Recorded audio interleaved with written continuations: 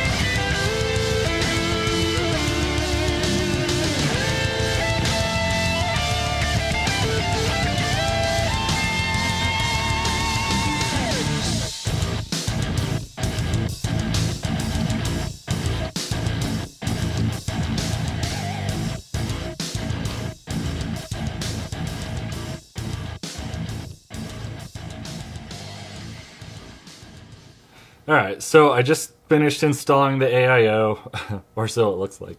And I ran tests with the X62 and the EK-AIO. And before I get into those results, let's talk a little bit about the installation process and what all that was like. So overall, this is actually fairly easy to install. I do think it's a little bit harder to install than other AIOs that I've done, but it's not much. It's very little. Like having to screw on the brackets so you could screw it down onto the motherboard to clamp down onto the processor.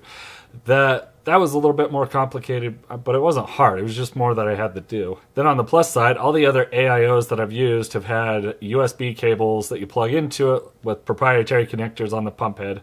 And then that runs out into the USB header on the bottom of your motherboard or somewhere on your motherboard. And that's so you can control it, from inside of Windows, and that's great. Works really well. But this is taking more of the custom loop aspect of how to control things. So what you do is you plug the pump cable into the CPU fan header on your motherboard. And then inside the BIOS, you know, you set up the speeds on how you want it to react or whatever. So I set it to go off of the CPU temperature, and then gradually went up from 15%, you know, at the base speed, and then at about whatever the max temperature was, I think it was 80 C, it would only be 70%, and then it just gradually increased over like every 10 degrees. And it's working great with those settings.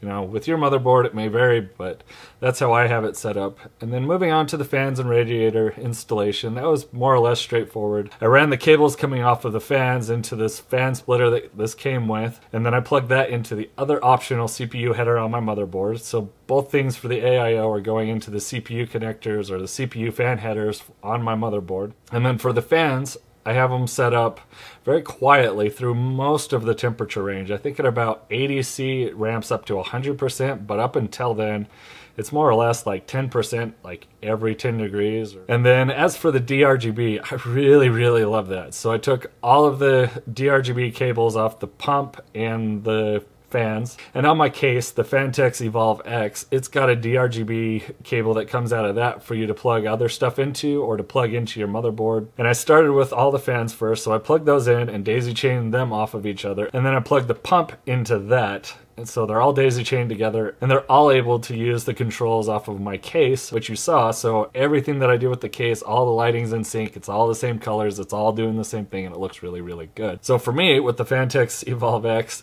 and all the D-RGB, I love it. I love D-RGB. That's really cool. That's the first time I've ever had, you know, RGB fans inside a case with RGB, and you know, everything else that I've got inside that. But anyways, going on to actual performance of this, it's really quiet. I don't hear this, whereas I did hear my X62 all the time, and I had really good fans attached to my X62. I had Corsair maglevs attached to that, so there should have been really quiet pushing air through or pulling air through, and you know, doing a better job of it than the fans that come with this. But if we look at the testing results, when the X62 was attached to it, it just couldn't keep my processor cold. It just instantly ramped up to above 100 when I started the test, and I really wasn't able to do any testing because of how hot it got with the X62, and it wasn't installed improperly. When I first built this, the temperatures were really hot, or at least a lot more than I was used to. So I went back, made sure everything was put on right, used better thermal paste, spread the thermal paste as evenly as I could, then clamped it down. Didn't matter. Didn't make any change with the temperature, so it's performing exactly how it's supposed to. But with the EK-AIO attached to it, I saw at least a 10-degree drop, and it never really went above 90 degrees. Pretty much everything. It allowed me to test multiple benchmarks with Geekbench, which was really cool.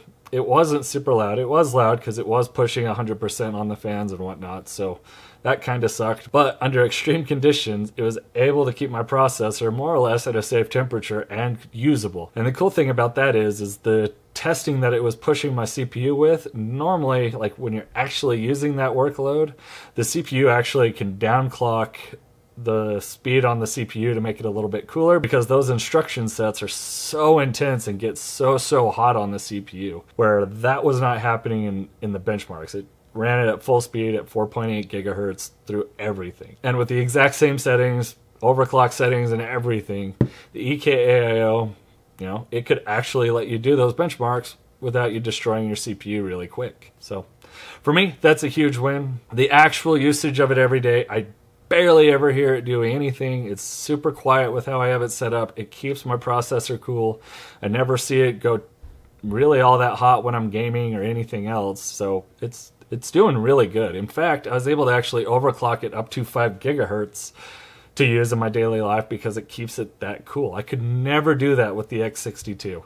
5 gigahertz was just out of range, and even 4.9 was just too far. So the EK-AIO is doing a really good job for me.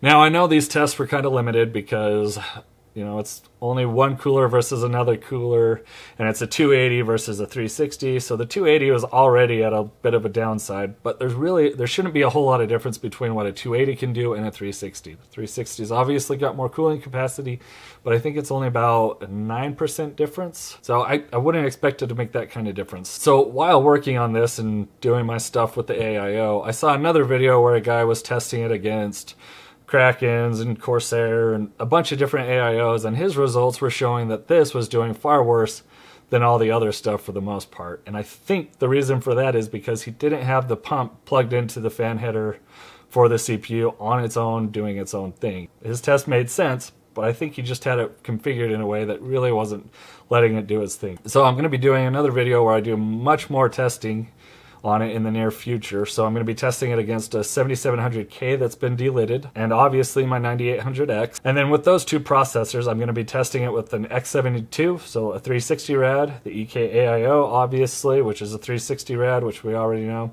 and then the X62, which is a 280 rad. So I'm looking forward to see just how it compares against those with even more situations going around, because now we're going to be testing it on a more mainstream chip that doesn't get nearly as hot as a 9800X. In fact, I have that 7700K overclocked to 5.2 gigahertz, 5.1 or 5.2 gigahertz with the X72, and it never goes above 62 or 63C, and that's even under like advanced workloads, so compressing video and whatnot. Just it stays at that, never gets hotter. So look out for my upcoming video where I test the EK-AIO against, you know, more AIOs and with more CPUs, so we can get a better idea of what it can do.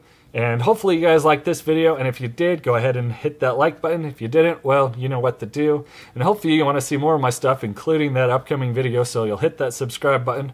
And thank you so much for watching, guys. I'll see you next time.